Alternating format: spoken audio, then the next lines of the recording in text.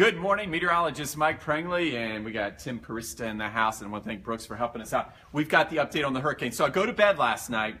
Well, I really couldn't sleep because we had these models that came in that shifted east of Florida. I mean, we could actually totally miss this thing, the entire state. Now, this doesn't mean we're not going to have big impacts. This is a huge storm, 1,000 miles wide, but check out what I saw. I first saw it on the American model. That's the one we chose yesterday morning on GMJ, and the latest model had it coming up just trying to brush South Florida, but just staying off South Florida and at least 150 miles east of us and then moving up to the Carolinas. So that was the update that I saw. So as we're taking a look at some of the changes, what we're seeing is this storm picking up steam, moving faster, and that cold front is also moving faster. So if you get these two things combined, you're going to get a stronger southwest wind, and this thing is going to have to turn sooner rather than later. Okay, so right now... That makes me so happy. Oh, okay, Katie's very happy. Yeah, she's been ordering this up, so we'll give her some credit.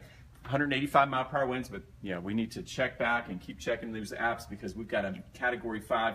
We're going to be talking about these poor islands this morning, seeing that eye go over there. And then we're watching Puerto Rico as it stays just to the north of Puerto Rico, Hispaniola by Thursday. Notice the winds could come down a bit. It'll interact with a bit of land. You've got 4,000-foot mountains in Puerto Rico, and in Hispaniola, and Puerto Rico even has some hills over 1,000 feet. So this will rip apart some of the circulation, but notice still a Category 4 heading up toward, the north coast of Cuba Saturday, and just trying to brush South Florida. So right now the Hurricane Center hasn't shown a shift in this track. This is what I'm going to wait on this morning.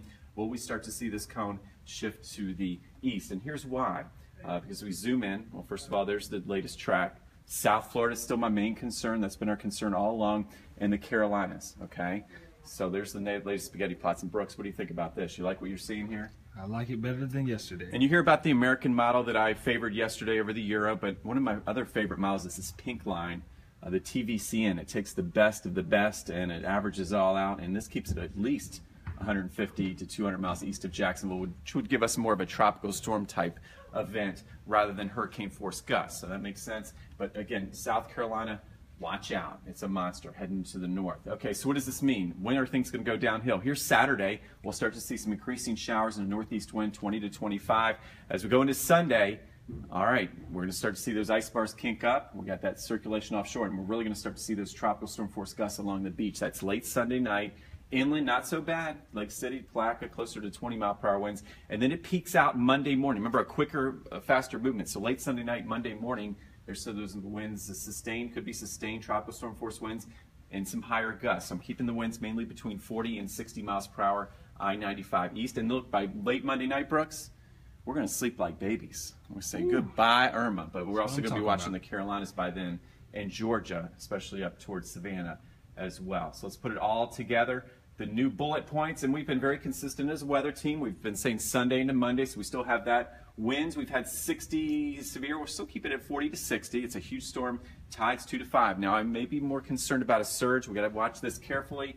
4 to 8 inch rainfall totals. Okay, so yesterday we had 6 to 12. So if that center stays a little farther east, we're talking about less rain. So again, high pressure, nosing down, jet stream front. Looks like it's going to turn a little sooner. So this red track here, which we favored yesterday, maybe we're going to adjust this just a little bit farther east this morning on GMJ, so stay tuned for that. But again, we're going to talk about hurricane warnings. Your 7-day forecast, cooler than that, low 80s in many areas.